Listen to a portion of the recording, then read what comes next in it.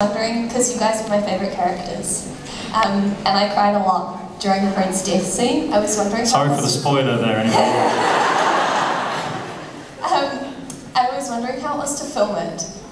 Very easy for me.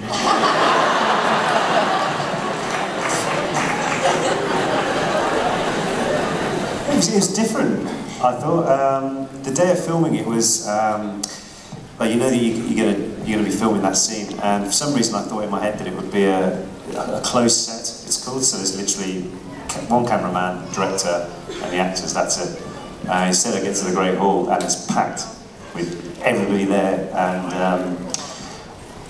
I was speaking with Julie Walters about it before, and asking her what's the best way to get into that mindset. And she was like, the best thing to do is to make it real. Like, if you can get that into your head, or go to a memory when you've experienced something like that. So okay, fine. So I did that, and then just before they start filming, the makeup girl comes over with some eucalyptus spray and sprays it in my eye, and that made me cry more than anything. And then yeah, and then that was it. So we did 3 takes. That was about it. And then off we went to lunch, left James on the floor asleep, and no, we did.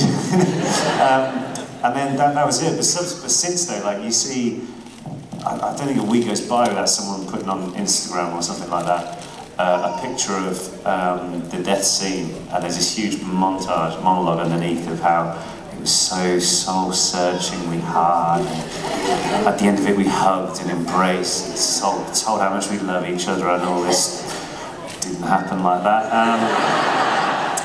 So it's very much like okay, that was cool. On to the next.